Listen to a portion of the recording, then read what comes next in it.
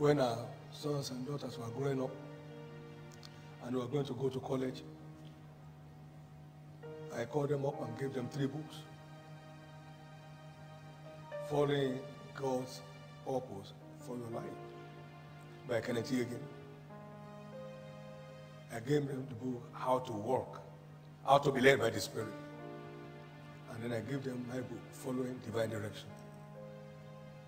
I'm your caretaker. He's your creator. He has a plan for you before the foundation of the world. Go discover it. Get through these books. Get through your Bible. And each one chose by themselves, by the leading of the Holy Spirit, what programs they are going for. They went through it in flying colors. They knew who to marry and knew nobody. They knew what their calling and purpose on earth is and discovered it by themselves. It's so fulfilling to take responsibility early. It's so fulfilling to take responsibility early. It's so fulfilling to take responsibility early.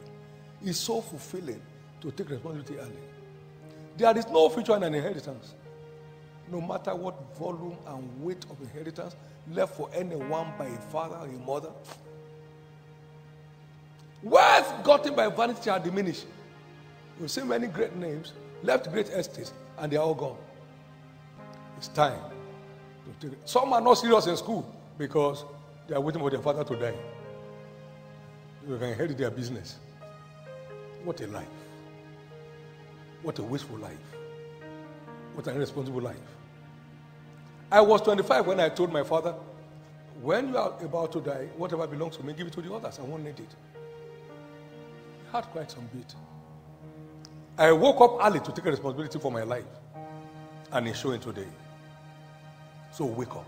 God has a gorgeous plan for you. He has no plan for failure. No. You are justified to be glorified if you are born again. If you are born again, God's agenda is to make you live a glorious life. You have a glorious destiny. If you are born again, God sees you as a spiritual Isaac, one to be envied at the end of the day. So, get excited. Looking for God's plan is not, hey, I don't know what He will say to me. He already said what He will say to you. He only wants to position you in His master plan. He has that master plan, and He has a track for each of us to follow. And what we are saying is that, show me my track. Show me my field of play. And then He backs you up to turn, to open to you a glorious future, an enviable future, a triumphant future, a colorful future. And that's what we have.